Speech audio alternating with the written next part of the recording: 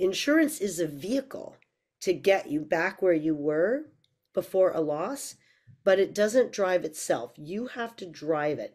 And that's one of the hard things for people to really digest because we're all fed a steady diet of ads that make it seem like you can just notify the insurer and they're going to come along and they're going to make everything okay.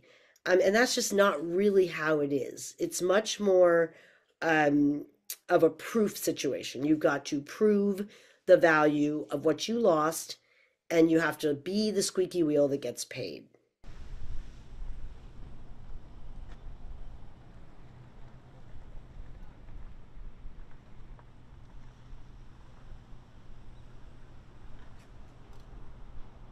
The toaster though.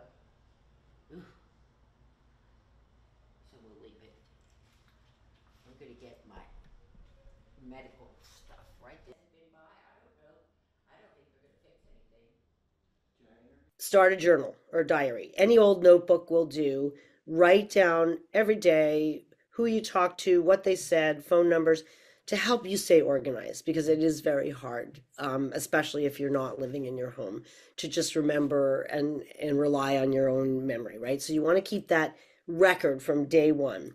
You want to take pictures of the debris and the damage, as many as you can, and definitely before any debris gets removed, if that's possible. Not to pack up Virginia. We had 14 acres.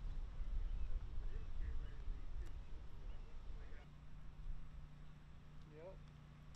This is some In the first few weeks, very hard to think clearly, and it's so important that you set yourself up for success on the road to recovery.